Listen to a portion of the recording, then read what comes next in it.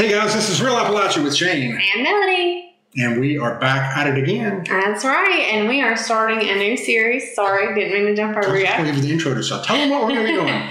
We're starting a new series. While working on our book, we come across all these really cool old newspaper articles. So we're going to start sharing some of those with you guys, and then we'll talk about them a little bit. And when I say interesting, I mean like really, really interesting. There's some dark stuff, some murders, or some really funny stories, and then we'll kind of play into it, and we'll love to hear your opinions on it. Yeah, we love this. I mean, started making photocopies while we're at the library and whatever, and we have come up with some good stuff. Chicken thieves, you name it. Mm-hmm. Today is a really good one. We're going to kick this thing right off good, don't you think? I think so. And Shane's going to share this week's with us. So go for it, Shane. Alrighty. This one dates back to 1924, December 20th. Mm-hmm. This was in the Bluefield Daily Telegraph, a paper I'm very familiar with. Mm-hmm. We used to take the paper at my house in Dorian. So always loved the Bluefield Daily Telegraph. But this is a story about the infamous Cinder Bottom in Keystone, West Virginia. Have you heard of this place? I have not. We'll be talking a lot about Cinder Bottom on this series. I can promise you that. But this is one of my favorite stories. One of the first ones I stumbled into. Yeah. And we had this independent thoughts of doing something like this. Yeah. And when you came with your idea, which was better than mine, I'll be honest with you. But it's like, man, I've been seeing these same kind of articles that just fascinated me. So anyway, getting into the article. The headline reads, "Liquor concealed in a chandelier." Now that's about as cool as That's a really cool article, yeah. You know this is what we get. Yeah. So Rosa Wade and Wanda Morrison made prisoners following a raid on dwellings in Cinder Bottom section of Keystone. New methods of concealing liquor were disclosed yesterday when Prohibition agents removed a chandelier from the ceiling of a dwelling in the Cinder Bottom section of Keystone and found 12 gallons of the spirits, which were evidently being stored for the Yuletide season. Oh my gosh. 12 gallons, that's a lot. That's a Merry Christmas right there. That's Merry Christmas. In addition to 12 gallons of corn liquor, a quart of Scotch whiskey was found and a bottle of rye whiskey labeled Granddaddy. You know that's got to be good. Yeah, I like stout stuff. Yeah, stout stuff. The latter brand was the first to have been found by Prohibition officers in recent years. Rosa Wade and Wanda Morrison were made prisoners following the raid. 5 gallons of whiskey was found under the floor of a room of a dwelling occupied by William Kid James, said to be a deputy sheriff of McDowell County. Oh, that's not good. Mm-hmm. A trap door in the middle of the floor of the room was found. A 5-gallon can of liquor was found just under the trap door. This dwelling was also in the Cinder Bottom section of Keystone, and James and Lenny Dodd were arrested. The 4 persons were brought to Bluefield and taken before Commissioner A.J. Hearn and were held for the January term of the United States Court in Bluefield.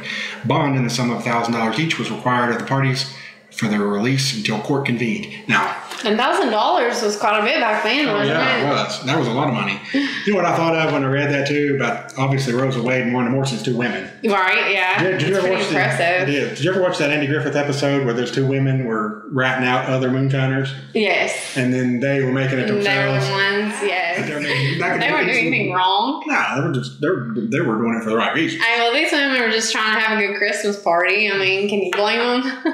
12 gallons, though. Wow. When you pull out Granddaddy. You're going for broke on that. Yeah.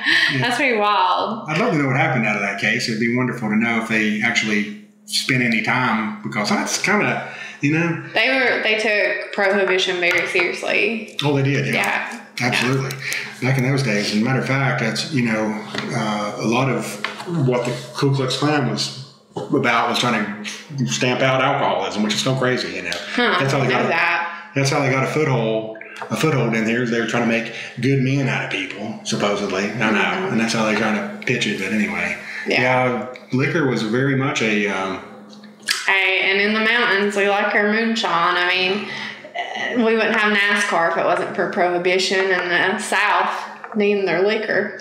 It's true. I've had some moonshine for medicinal purposes. Yeah. I mean, it knocks out any like lung illness. It helps. Yeah. I'm not going to say what I used it for because it caused us to get shadow banned before, but I've used it for to get rid of some coughs. Some illness of the lungs that was going around 2020 or so. Yeah. That kind of thing. Yeah. I used it for that, and I'm telling you, it worked just like a charm. As the second I took it, I took one. I made one little dose of it and never had another problem. Yeah. I took a couple other more doses just to be cautious. Cautious. Yeah. Didn't get anything out of it. Yeah, so they had this for the Yuletide season, so, but I guess they were selling it to other people. You think, I guess it's just the holiday season that people buy up a lot of alcohol or something? Yeah, they won't have a Merry Christmas. So. Yeah. And I'm sure. So I was joking about the Christmas party thing, but. Well, just like nowadays, I mean, people finding a way to celebrate. And you can imagine. So Cinder Bottom, for anybody isn't familiar with Keystone, I mean, that was coal country.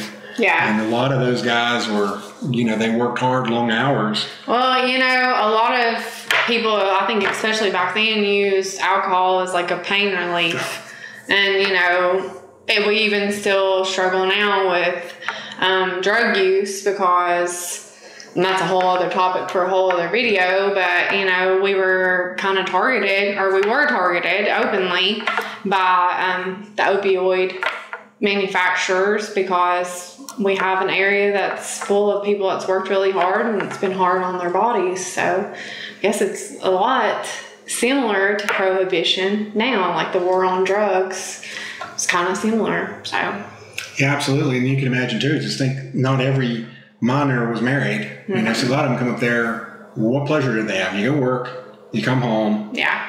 Get up and do it all over again. So getting something about getting your granddaddy on can help you to escape from your troubles for a while. Yeah, I guess I could see that. Yeah. I think anybody can understand the temptation. Yeah. For sure, so. Yeah, definitely. And I guess Rosa and Wanda preyed on that a little bit, but. Well, that's the name of the women from the Goodbye Earl? No.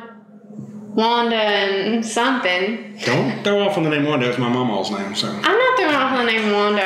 I'm saying they were the women from Goodbye Earl, but Mary Ann and Wanda. Oh, man. Sorry, I had a... Rosa Wade and Wanda Morrison. So yeah. I bet they were popular ladies up in that area when you say. I bet so, too. Yeah. So that was a really cool story, and the one that I plan on sharing next is really cool, too. Just openly honest, I couldn't find it today, so we went with this one, but well, this one had everything you'd want. There are trapdoors, shady cops. I mean that's very innovative to hide alcohol in a chandelier. You gotta give them that. I know, to put that much thought. Women are smarter than men, right? I know, they would make the best moonshiners, I'm sure of that. Yeah. Especially maybe that's why there wasn't as many women that got caught. It wasn't they didn't do it; they were just better at hiding it. Wise words. Wise words indeed. All right, so. Yeah, I hope you like it. Yes. We'll drop us some comments and let us know, and we'll keep on trucking. But yeah, let us know any good moonshine stories you have and what you thought about this. We got some great. I'm telling you. I can't wait to get into some of these stories. I'm so excited. I know. About to pee my pants about the 2 or 3 of them that I've got already laid out.